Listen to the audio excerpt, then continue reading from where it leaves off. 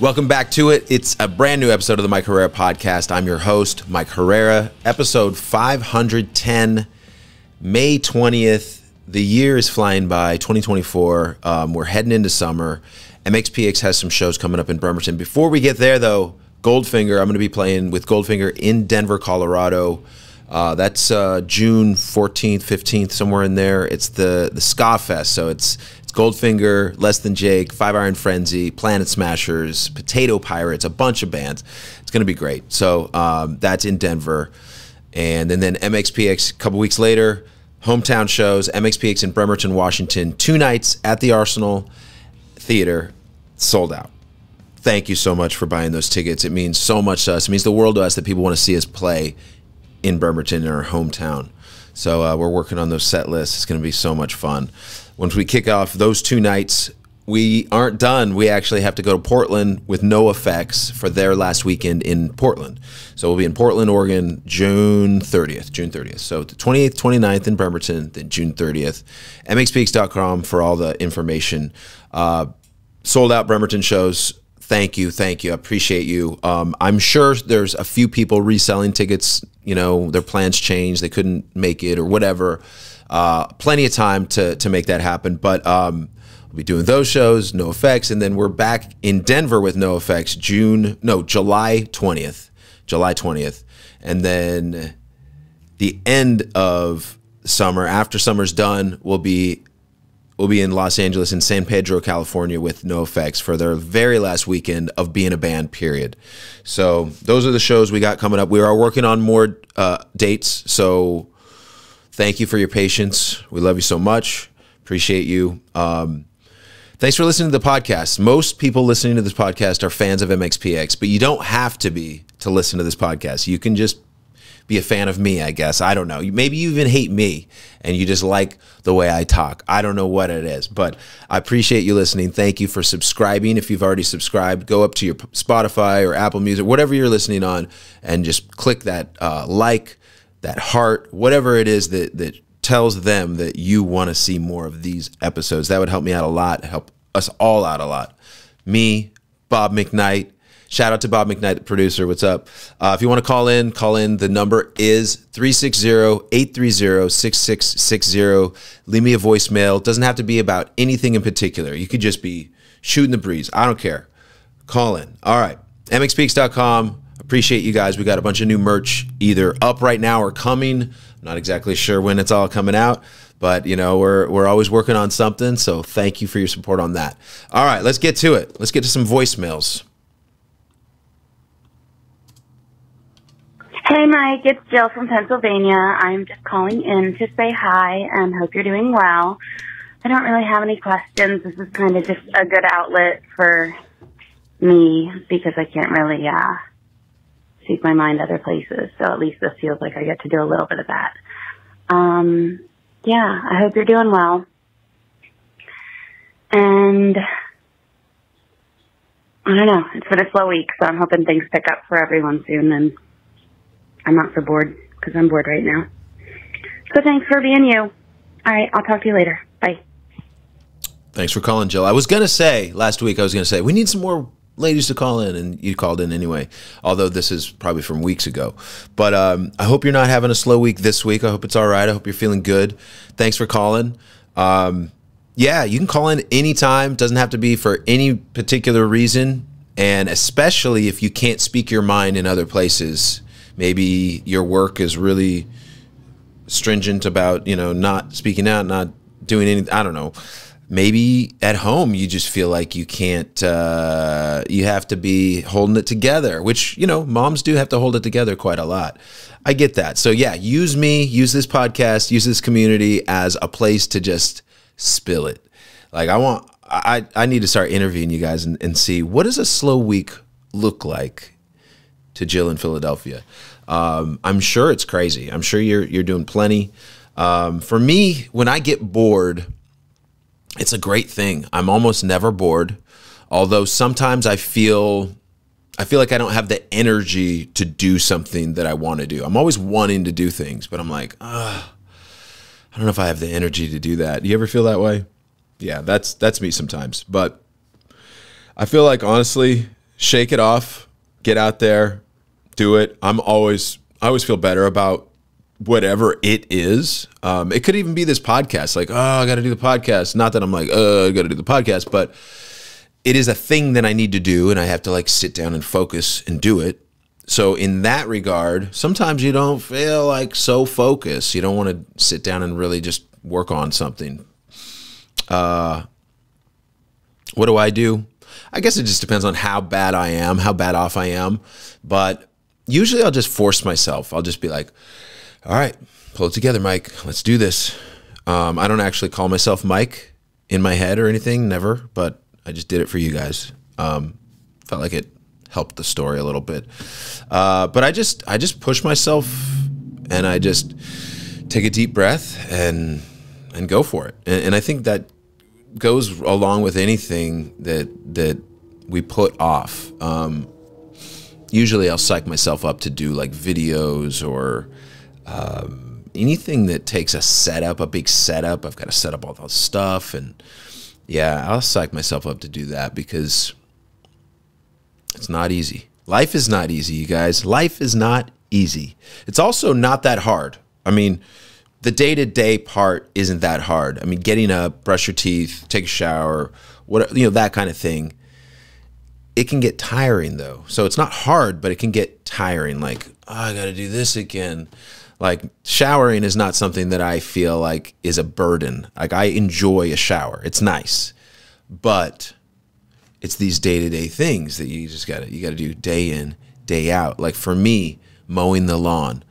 I mow the lawn. The next week, got to mow it again. Like, it's enough to drive somebody crazy, right? Like but then you just have to take that deep breath and go, you know what? That's part of the joy of this life, is having a lawn is my privilege. I'm grateful to have a lawn to mow and have a mower to mow the lawn.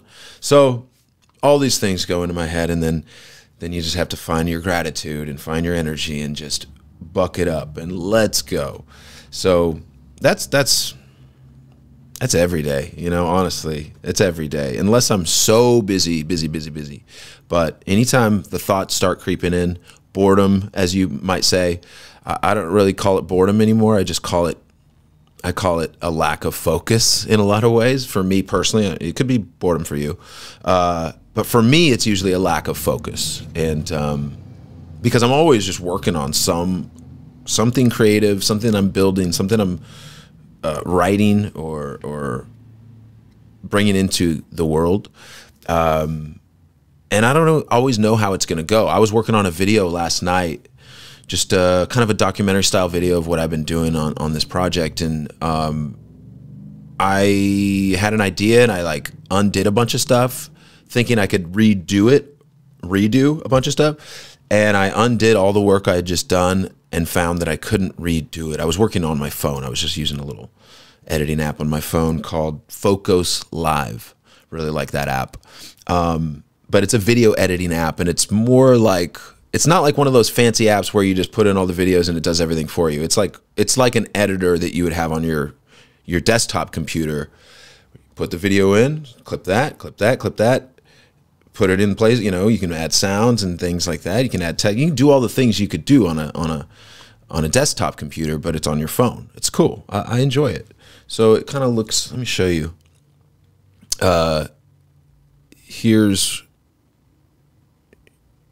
Here's what it looks like. Here's a little clip of linoleum. You guys have probably already seen. So, but that's what the editor looks like, and then you can like add stuff or whatever. But anyway, I was working on that, and I lost pretty much all of the good work I had done. Like, I was starting from scratch again after, I don't know, a good 45 minutes of just sitting there on my phone. And I was really liking what I had too. And then once I did that bonehead move, I was just like, okay, I'm done. I'm not working on this. I might not ever do this video. And if I do, I'm starting over from scratch, and I'm just going to do it on my desktop, because on your desktop, usually things don't happen like that where you just totally screw yourself. But hey, these things happen in all walks of life, don't they? A lot of different forms. But hey, I just put it away, didn't come back to it. I lost. You know, the phone won, I lost. That's it. All right, let's go to the next voicemail. Hey, Mike. My name's Johnny, Johnny Puffer. Anyways, it's cool listening to your podcast. I grew up listening to you guys. I was really young, and my neighbor gave me a cassette tape, and that cassette tape was the On the Cover album, and I listened to that. That was the first time I ever heard punk rock. Good time. But we're heading out to Denver from Missouri to see you guys, and I think that's on April 5th. But anyways, yeah, we're flying out there to see you guys, me and my family. And I saw you guys 3 days before I went to Afghanistan a long time ago, and that was the last time I seen you guys. But yeah, we're all looking forward to seeing you guys play. The new album sounds pretty rad, and yeah, just looking forward to seeing you guys. And yeah, we'll see you later. Thanks for the call, Johnny. So cool. Thanks for coming out to Denver. I hope you had a blast. I wish you would have talked more about Afghanistan, honestly. Like, I want to hear the story of where did you see us play before you got shipped to Afghanistan? How old were you? What was the situation? What year was it? I think Afghanistan would have been, well, at least, you know, a good 15 years ago, maybe. I guess it could have been less because we just got out of Afghanistan, what, 3 years ago, 2 or 3 years ago. Fascinating. You know, it is interesting where we end up in our lives at the same time as when we discover a band, or, you know, when we go see a band live and then something happens in our lives that's a big thing. It's something that's really interesting to me because honestly, I'm convinced that people like us more when big things happen in their lives while they're listening to MxPx. You know, it just molds the music to the soundtrack of their life. And you know, I hope we've done that a little bit with you, Johnny.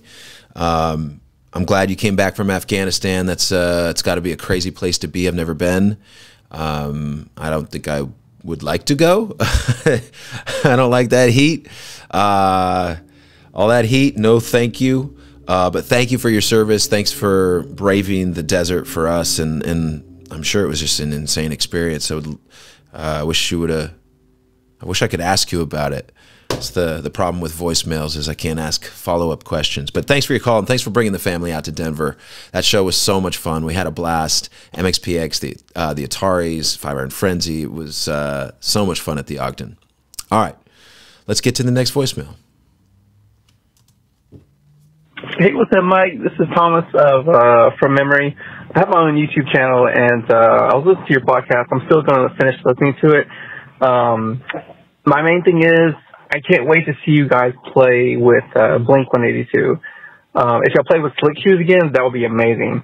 But I've been following all your videos on YouTube, and I would love to see you guys play with this band. Blink is like blowing up huge right now. Like they're like the biggest thing, and it seems like in just as far as punk rock. Next to you guys, obviously, because you guys are huge as well. But on your finger picking, I just want to let you know that I've been doing it for a few years now, and I actually self-taught myself. And I have a few YouTube videos where I've integrated the pick with finger picking in my songs to create dynamic breakdowns where I've noticed that the pick is, you know, it's just right in your face, you know, hitting those notes. But then when you go from the pick to a finger pick, which on my style I will pluck the bass note and the very high note at the same time, and then you hit notes in between to create this kind of almost a euphoric dynamic ambient feel, more atmospheric in the music. So I have like 10 new songs coming out this year to my channel, and I just honestly wanted to thank you personally because you're a huge influence to this album. And I had to literally, I'm singing my songs for the first time using my voice, just raw, open voice. And my first few songs sounded like you. And my kids were like, hey, you sound like that one guy that, has like the mohawk and his MxPx. I'm like, yeah. And so I had to really like find my own. But I just wanted to say thank you so much for the inspiration, on this new album that I'm working on. It's a lot of, it's new sound of music. It has a lot of finger picking and, a lot of just different chord changes, but it's definitely inspired by punk rock and inspired by MxPx and bands like you guys. But anyways, hey man, hope you have a great day and keep doing all the great work. I share all your stuff. You guys are awesome, and I can't wait to see you guys again. And yeah, man, if you guys ever do a show with Blink-182, it's obviously going to be a massive show for y'all. But yeah, it's sad to see no FX go. But I'm glad you guys are still here. All right, man. You take care. Rad. Thanks, Thomas. That was a great call. So I think, I think maybe we'd play with Blink-182 again. I'll say one thing. Blink is a little bit bigger than us at this point. They always were a little bit bigger than us. They always kind of just were a bit bigger, and then we were just right under there. But they're pretty far ahead of us at this point. They sell out arenas around the world. But yeah, love Blink-182, love those guys, and we'd love to play with them in the future. It could happen. It might happen. Slick Shoes, that could happen too. You never know. We'll see if those guys are around. I know they're probably working on some new stuff soon here.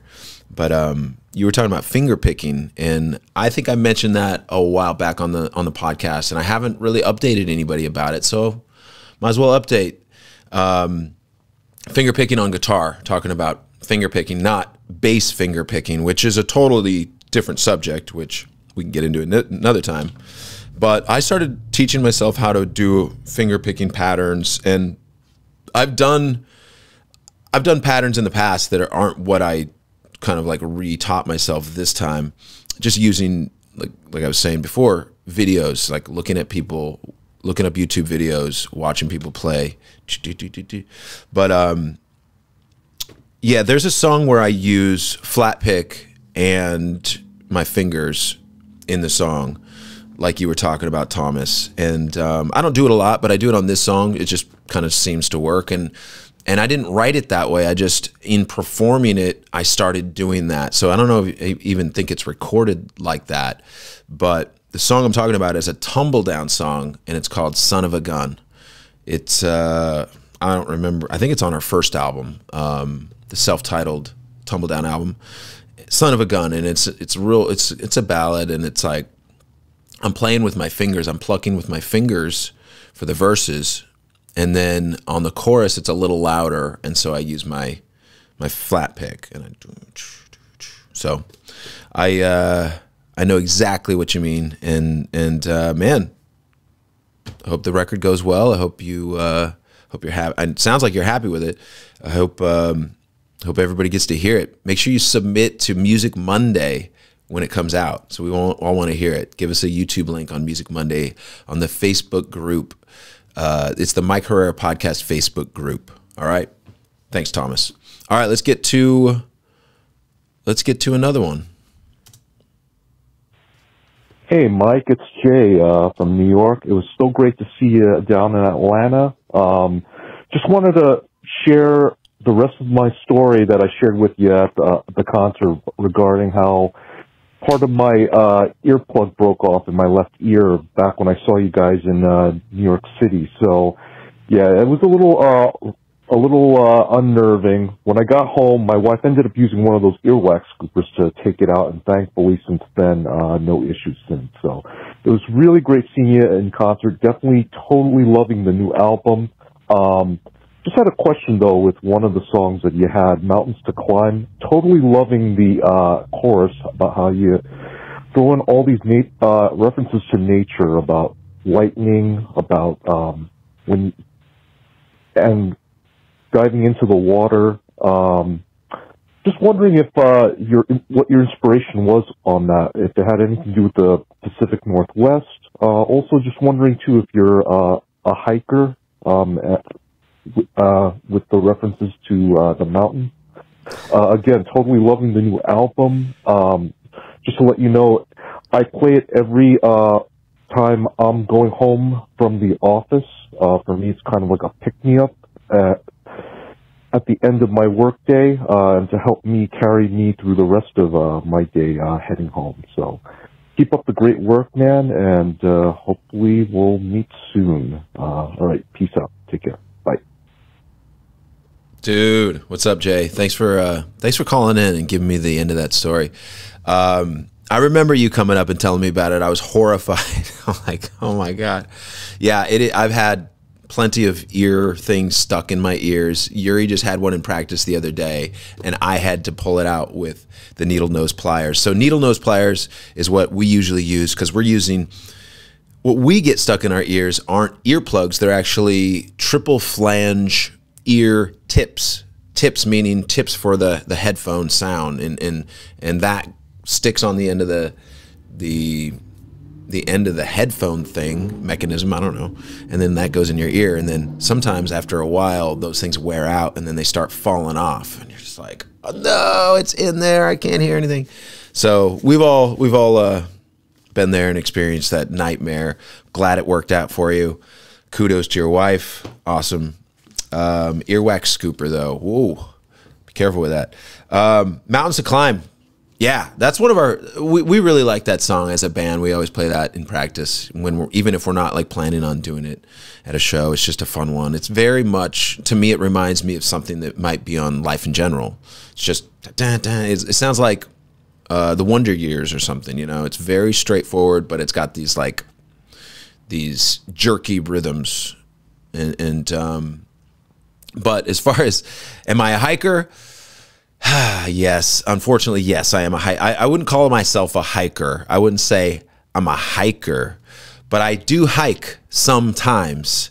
I would say Tom is more of a hiker than I am, Thomas Nesky, but maybe he inspired me, because he was posting so many shots of him like on the top of this mountain, and I can't really remember at the time being inspired by Tom, but now that I'm really thinking about it, maybe he did. Maybe he was what inspired me to write that chorus about nature. And I don't know what it is. Usually something triggers me when it comes to a chorus, like, you've got mountains to climb, got lightning to ride, when you see water you die, you know, like yeah, I mean, I think you're kind of on. I think you're not too far off. I live in the Pacific Northwest. It's beautiful out here during the summers. There's mountains you can climb. There's bears. Watch out for those bears. My wife actually saw a bear while hiking, and it took her quite a while to go back in that same spot. And somebody died in that same spot we go here in Bremerton. It's not too far from where my parents live on Chico. But somebody, I think, was down in the river, and a big branch fell on this lady and just took her out. I know it's a little morbid, but you know, you're not expecting that kind of thing when you're just out enjoying nature, enjoying a hike. But yes, I do hike now and again. I haven't hiked for a while, but summer's coming. You never know; it might happen. But don't look too far into these lyrics. You know, whenever I have an idea that's like this, it's usually just like, oh, that would be that's a cool idea. You know, just, you've got mountains to climb, and we've all got mountains to climb, whether they're actual real mountains or they're just a metaphor for all the struggles in our lives. So, all right. Thanks, Jay. Always one of my favorite people to see. Love you seeing you out there on the road. Always come say hi when you see me. All right. Hey, Mike. This is Frank from Florida. My 14-year-old daughter and I, we just saw your show in Orlando. Absolutely fantastic. She had just such a memorable night, and we were able to meet you guys at the merch table after the show. Again, just an absolute great experience. Definitely a great father and daughter moment. I had a couple of quick questions for you. One was, will the Renaissance EP and or the Broken Bones EP ever see a reissue? Because I absolutely love those. Some of my favorite tracks are on there. And then also a track from Let It Happen, which is one of my favorites, called First Class Mail. I was wondering if you guys have ever played that live. I always try to search for YouTube clips of it, and I can't find it. In the 90s, I even have some old VHSs of your guys' performances, and I didn't see it there, so I'm just wondering if you could recall if you've ever played that song and your thoughts on that song as well. Thanks again, Mike. Hope all is well, and appreciate everything. Okay, bye. Cool. All right, I'll answer it. Frank, thanks for the call. Thanks for coming out to the Florida meet and greet. Orlando was so much fun. We had a great time. Vinyl, repress Broken Bones, Renaissance EP. Is it possible? Will that ever happen? I mean, anything's possible. Anything's possible.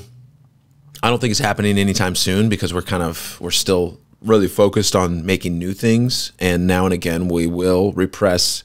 We repressed Life in General, Slowly Going the Way of the Buffalo, and The Ever-Passing Moment a couple years ago. I think it's a couple years ago now. Maybe that was actually just last year, early last year, before the album. Yeah, it was just last year. Wild. Anyway, I could be wrong. Maybe it was 2022. It's not important. What's important is, yes, we repressed those, and they're in the store right now at MxPx.com. People can buy them. They stumble upon them. They don't. Some people don't even realize that they exist and they can get it. So we always try to have staple albums available for everyone at MxPx.com. Now, Renaissance EP, Broken Bones EP, we don't have the rights to those. We'd have to do a new deal. So legally, it's not something we could just do tomorrow. It would take quite a bit of work, but it is possible. And if we do it, it's going to be far in the future.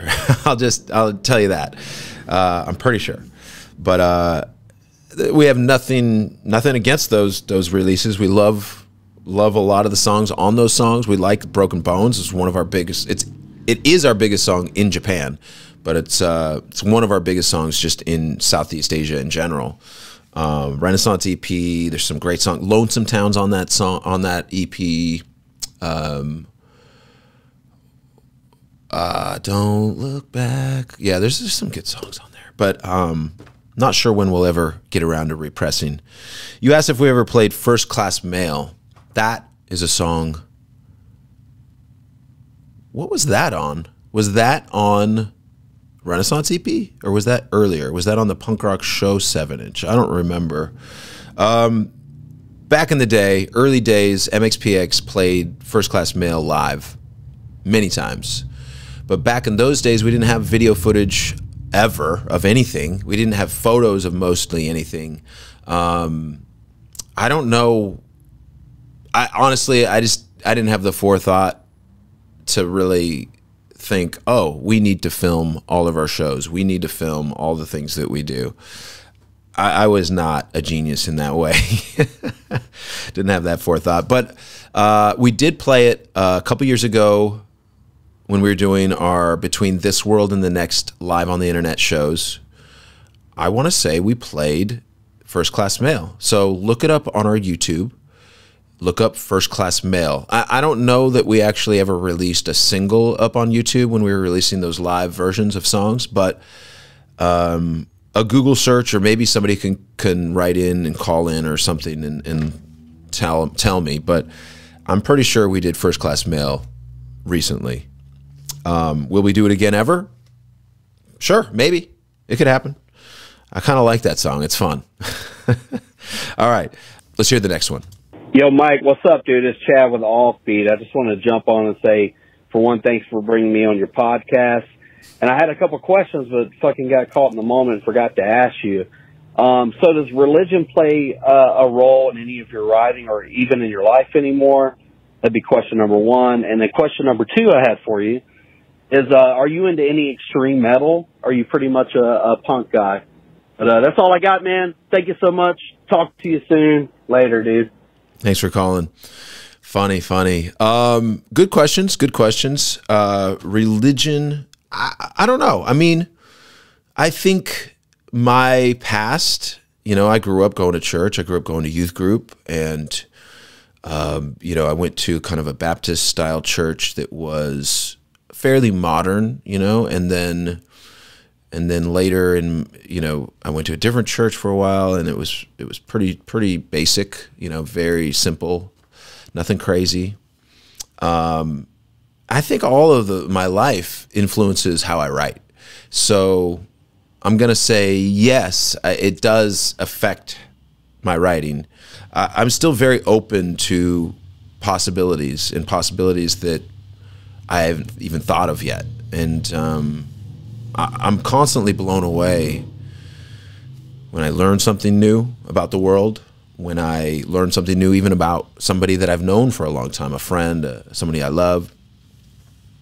I'm constantly finding out new things. Like, I don't know everything there is to know about my parents, surely. They keep a lot from me, and I gotta ask questions, or they're never gonna say anything. So yeah, I think it all sort of mixes together, and it all affects what comes out. And that's good influences, bad influences, time-wasting influences, whatever it may be. It all really has an effect on us. I really believe that. Now, extreme metal, yeah, I mean, I don't know what extreme means with metal, but I definitely like some metal bands. I like some hardcore. I grew up listening to, Metallica, plenty of Metallica back in the day. Most people start with Metallica, right? But I also got into kind of I would almost say hair metal. I was really a big fan of Poison, Motley Crue, those kind of big hair metal bands, and hardcore. So Gorilla Biscuits, there was a few other hardcore bands I really liked, but it was mostly just punk rock most of my days. Punk rock, over and over and over. And I would say probably one of my favorite heavy bands would have to be Hatebreed. I mean, they're really fun. They have positive lyrics. They're heavy as F.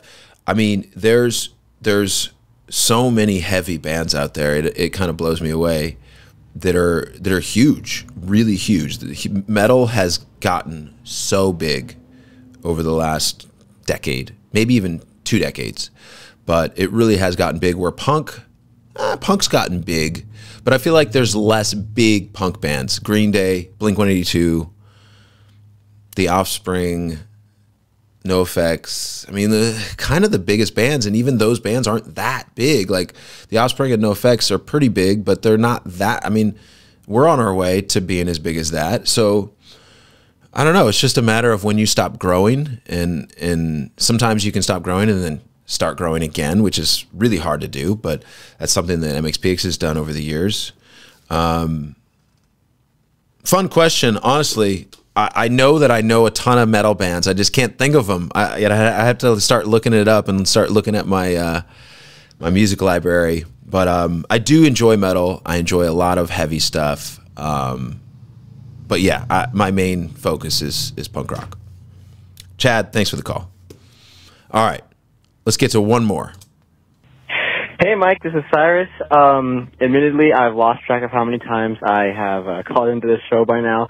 But I just want to say I saw you guys play at the Orlando show, and I just got to tell you, that was one of the most, fun I've ever had at any concert.